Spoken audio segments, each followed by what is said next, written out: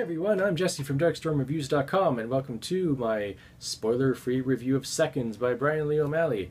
This is his follow-up to Scott Pilgrim, which I'm a huge fan of.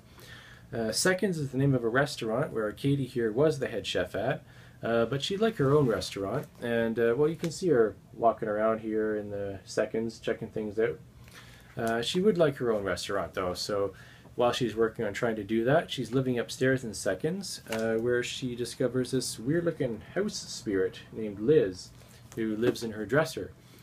And in the dresser, there are mushrooms and a notebook that say "My Mistakes" with instructions on them, which say, "Write down mistake, ingest mushroom, go to sleep, wake anew," which means if you make some horrible mistake, or just a minor one that you'd like to fix, you can change the past, rewrite your history, and we all know how dangerous that can be.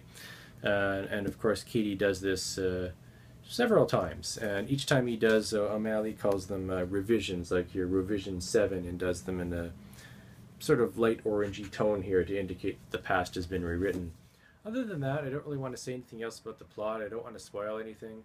I love Bryan Lee O'Malley's artwork, his kind of Western manga style. It's simple but detailed at the same time. Character designs, clothes, hair, very expressive. He expresses emotion really well.